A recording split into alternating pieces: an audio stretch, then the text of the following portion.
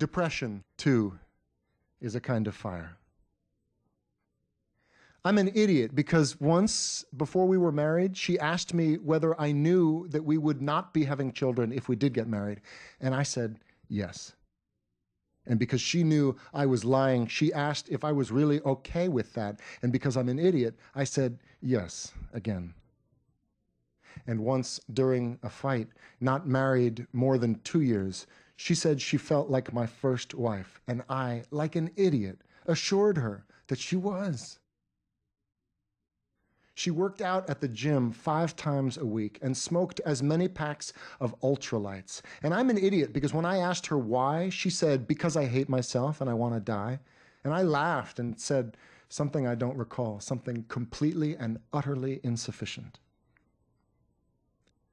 From the roof of our apartment, I saw 40 or 50 people jump from the towers on a Tuesday morning. We used to be able to see them to the south, just as to the north we can still see, and by we, I guess I mean now just me, the Empire State Building, which still steeps me in gratitude because I'm an idiot, out of the smoke with arms flailing, and I swear I saw a perfect swan.